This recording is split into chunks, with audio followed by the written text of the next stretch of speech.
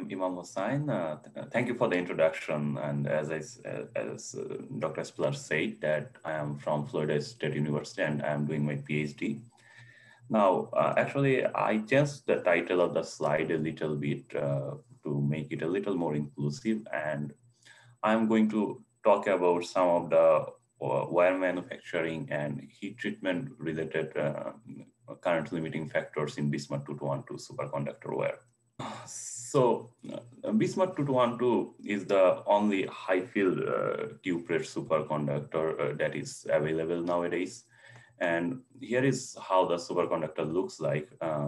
We have the wire surrounded by a silver 0.2% magnesium sheath, and the superconducting filaments, they are embedded in a silver matrix.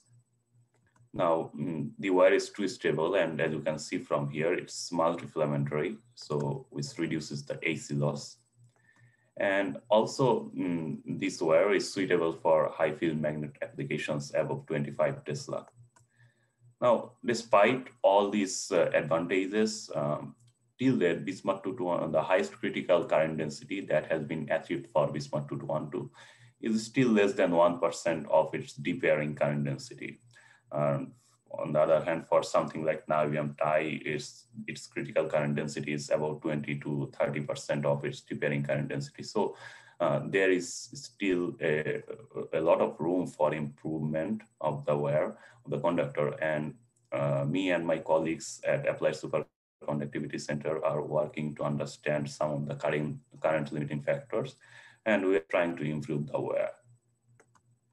Now, the wire is made in powder and tube method, PIT. So this is basically you put the 212 powder in a silver tube, draw it down, stock it, and then they put the alloy sheath around. The wire is redrawn, and we end up with this kind of single stack structure. However, nowadays, single stack is no longer being used, and we use mostly the double stack geometry for Bismuth 2212. And for this study, we are using, as I said, a double stack wire, and it has an architecture of 85 by 18. That means it has 18 filament bundles, and each of these bundles have 85 filaments in them. We are using 4 different diameter wires, and they are drawn from the same wire. That means they all have the same powder with different diameter, but they have different diameters. And in 2212 wire, there are 3 types of bundle. We have these tetragonal shaped bundles, the pentagonal shaped bundles, and hexagonal shaped bundles. Now, these 4 diameters, as I said, are drawn from the same wire. So what you can expect that the smaller diameter wire will have smaller filaments, and the larger diameter wires will have larger filaments, which you can see from this plot.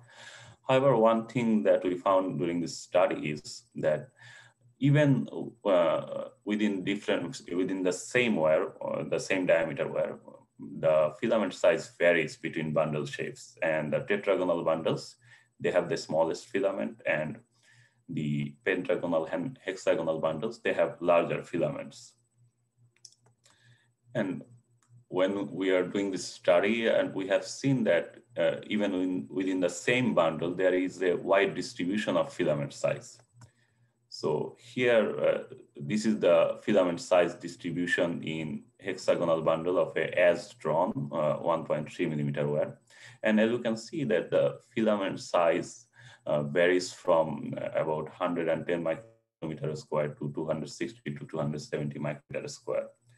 Now, we didn't really expect this type of wide variation in Bismuth in the filament size. So this prompted us to investigate whether there is any longitudinal variation in filaments cross-section in as received wire.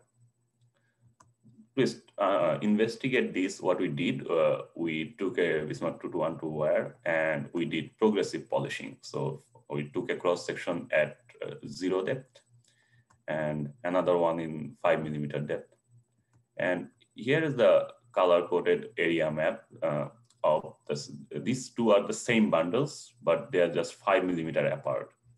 Now, if you look closely over here, same filaments 5 millimeter apart, you'll see that there is variation in filament size in different cross section. So this filament over here, it's around 102 micrometer square at 0 depth, and around 124 micrometer square at 5 millimeter.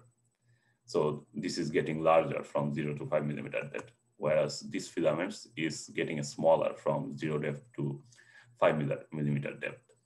So this shows that there is sausaging in bismuth 2212 round wire, and the sausaging is not sympathetic. So to quantify this, to quantify the extent of how much sausaging is there, we calculated the percentage of area reduction, where we use this equation. We always compare the smaller cross section with the larger cross section.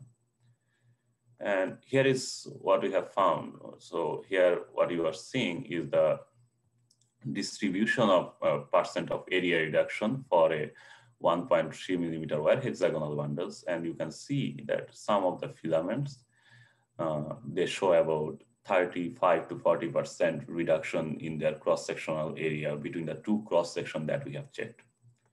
And the distribution doesn't really change much for this 1.3 millimeter wire between among different bundle shapes, both pentagonal and tetragonal bundles. They show similar distribution when compared to the hexagonal bundles. And when we looked at 1 millimeter wire, we found something similar.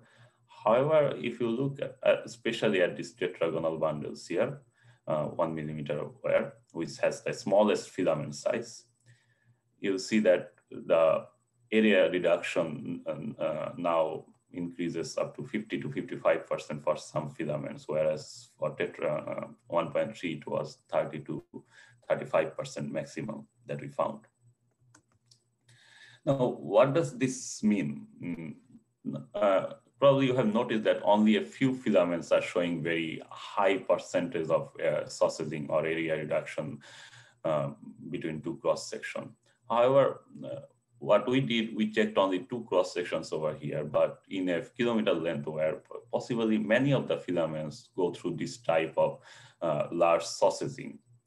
And the current carrying capacity of bismuth 2212 is limited by the smallest cross section of the filament of these filaments along their length.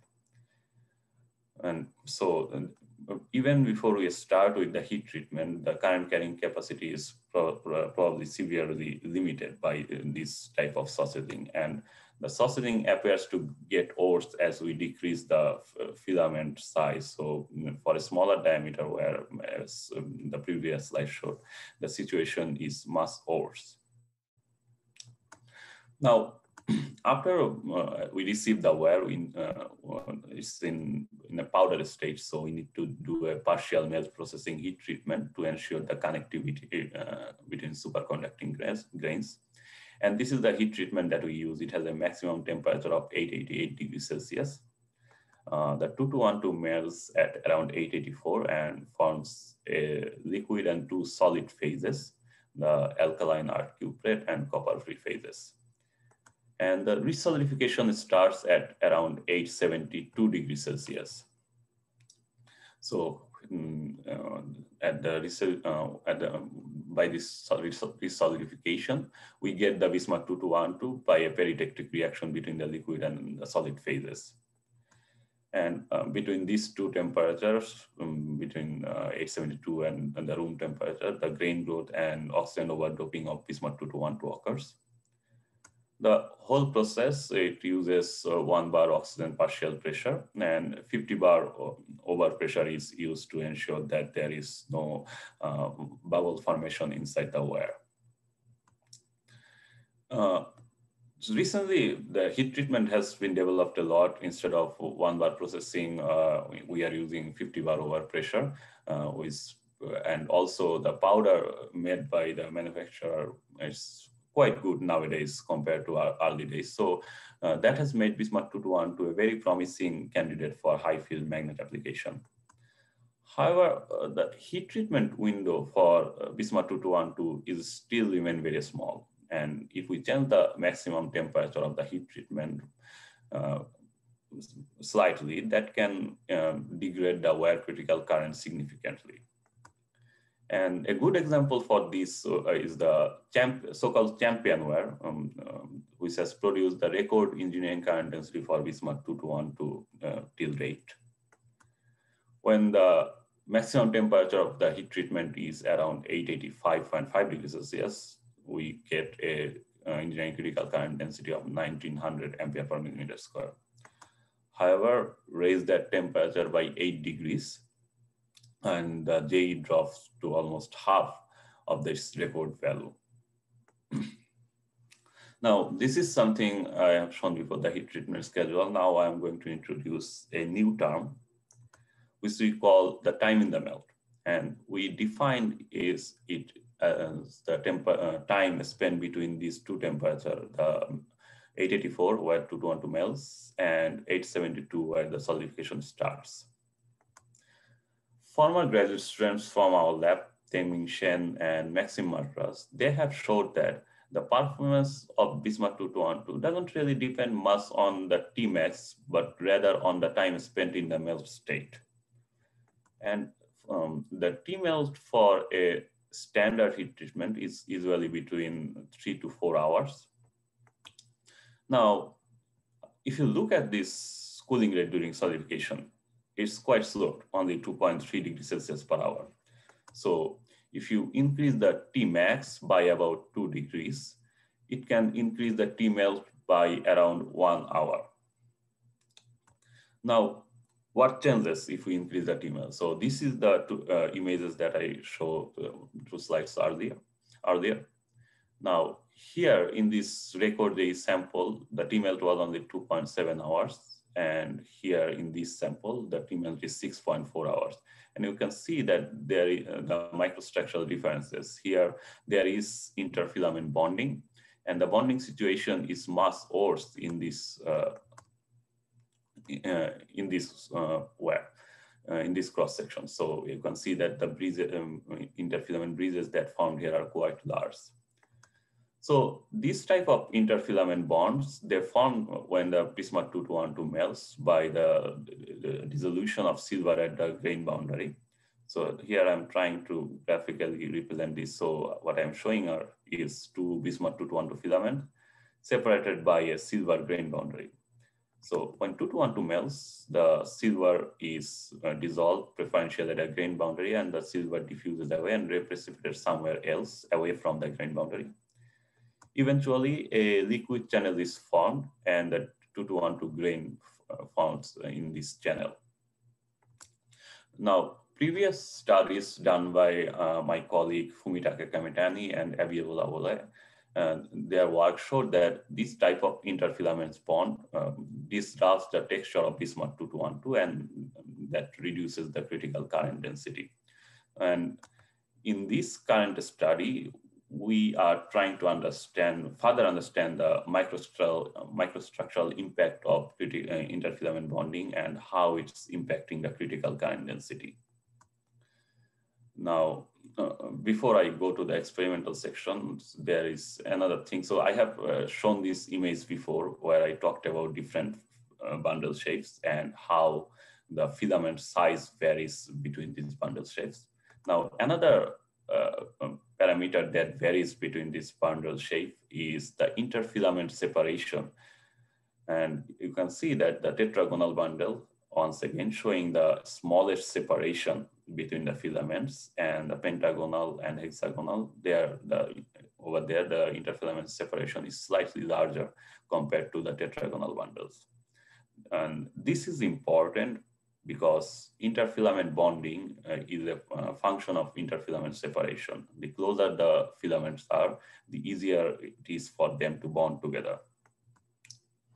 And as I said, the performance of Bismuth 2212 depends highly on the time in the melt. So in our study, what we did, we varied the time spent in the melt state for our samples, and we have used 4 different time in the melt.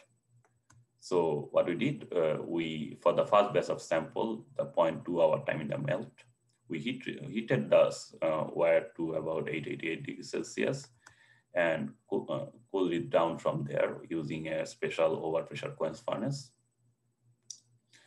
And then for the next batch of sample time in the melt 2 hours, we started slow cooling and went up to 875 degrees Celsius just before the solidification starts.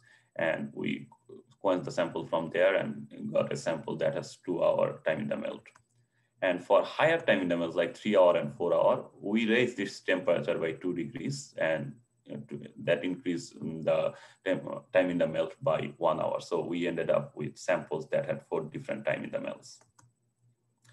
Now here, this is a quantification of interfilament bonding and showing the percentage of how many filaments are bonded together.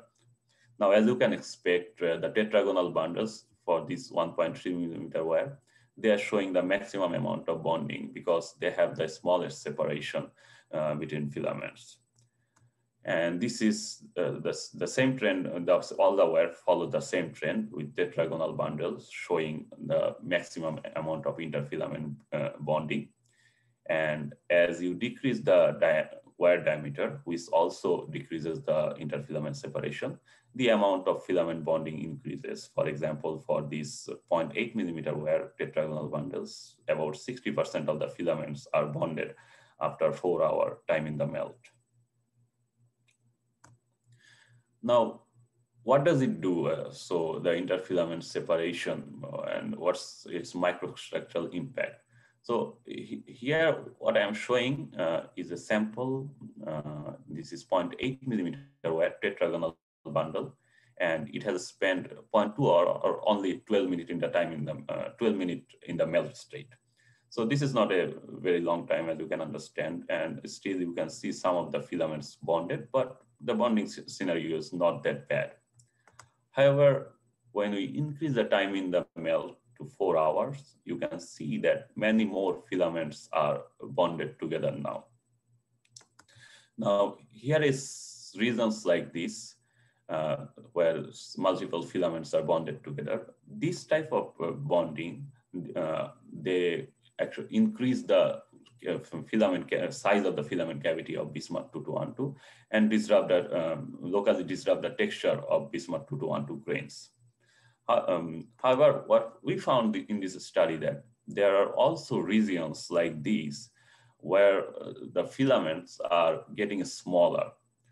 So what happens, we believe here, is as the filaments bond together in this region, it reduces the interfacial energy, and as a result, the liquid from nearby unbonded region moves to this region, and we end up with this type of area and this the cross-sectional area fluctuation along the wire length. So, as you can understand, the current of this wire will be limited by the smallest cross-section of superconducting filament. And while in this particular image, only a few filaments are showing area reduction like this, in a kilometer length wire, possibly many, if not all, the filaments go through this type of reduction in cross-section. So for a quantity, to get an idea, quantitative idea about the extent of area fluctuation along the length, we actually used this type of, this equation over here, where we compared the average area of the smallest 5% filaments for a given time in the melt with the average area of the smallest 5% filaments for 0.2 hour time in the melt, where there is not much bonding, so the filament size doesn't really change significantly. And here is the results. As you can expect, the tetragonal bundle, which shows the maximum amount of filament bonding. The area reduction of the 5% smallest filament is more significant, and we get the similar thing for the 1.2 millimeter wire. However, the overall the scenario was not bad. It's only about 10% reduction. But when we looked at the smaller diameter 1 millimeter wire and 0.8 millimeter wire, now we can see that some of the filaments, so the smallest 5% filaments for 1.0 millimeter tetragonal bundle, they are showing about 25% decrease after 4-hour time in the melt. And for 8-hour 0.8 millimeter, this decrease is about 50%. And we see this the impact of this area fluctuation when we looked at the critical current density of these wires. You can see that all the wires, their JC drops with increased time in the melt. However, for 1.0 millimeter and 0.8 millimeter, their JC drops much more stiffly compared to this 1.3 and 1.2 millimeter wire. And when we looked at the N value, which is, so we have found that the larger diameter wires always shows a larger N value compared to the smaller dia wires, which indicate that they have better connectivity between the filaments. And also with increased time in the melt, the N value drops for this wire, so which possibly indicates that the filament quality is getting worse with time spent in the melt state. So to summarize, we have interfilament bonding reduces the critical current density of bismuth 2212 by disrupting the texture, as previously shown by my colleagues Takka Metani and Abil Laulay. And in this study, we have found that it also causes the area fluctuation along the length of the wire. And not on all the bundle shapes contribute similar to the interfilament bonding. The tetragonal bundles shows most bonding and most area reduction along the length. And possibly this type of bundles are the major contributors to the JC reaction with increased time in the melt. And additionally, we have found evidence of sausaging in as drawn or as received wire even before the heat treatment, which can also contribute to the JC, which can also be a current limiting factor in bismuth 2212.